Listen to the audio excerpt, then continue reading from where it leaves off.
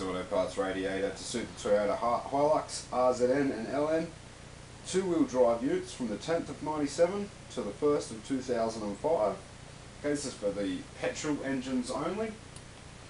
Okay, there is a few diesel variants within that year, but this is for the petrol type only.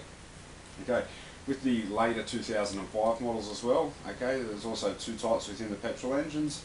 The easiest way to tell is with this cap here.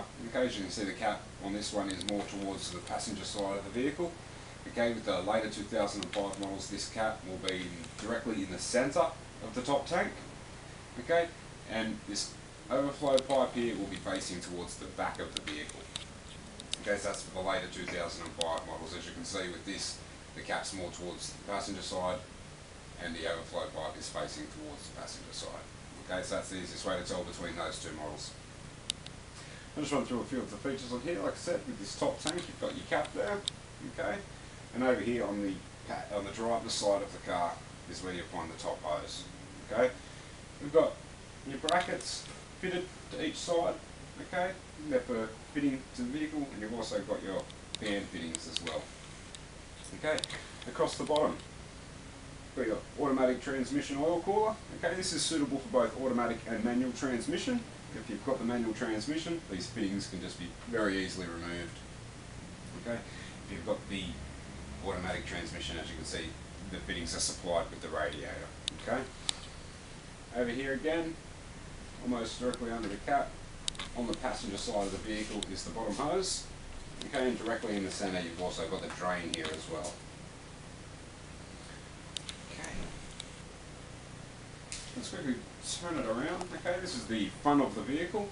So if you were standing in the very front of the vehicle looking into the engine bay, this is the top view that you would have.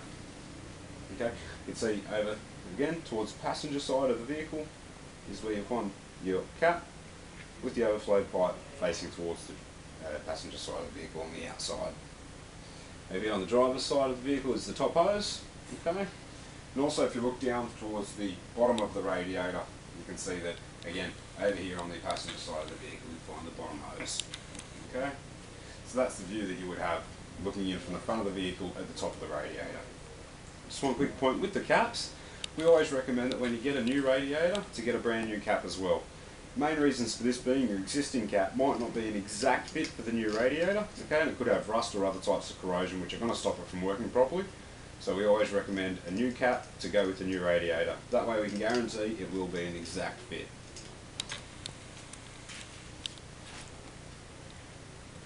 Okay, just run through the dimensions of the core. Okay, when you're measuring your core, you're going from inside to inside. So from inside to inside is 525 millimetres.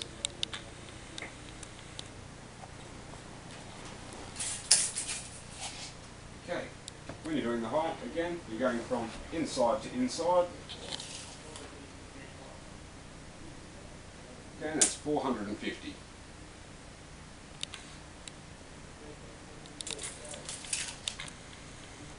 Okay, as you can see with the materials we use, the aluminium is a very high grade, high quality aluminium, which means your tubes and your fins are very strong, can dissipate the heat really quickly. And with the plastic we've used on the top and bottom tanks, again, it's very high quality, high grade plastic, which is very strong. We've also got copper fittings on the automatic transmission oil cooler, which unlike the aluminium type, they won't thread or damage as easily. Okay, it's for all these reasons that we're able to do a 3-year, 60,000 kilometre warranty on all our radiators. Hopefully this video has been a help for you to find the correct radiator for your vehicle. If you have any more questions or inquiries, please check on our site or give us a phone call on 1300 178 178. Thank you.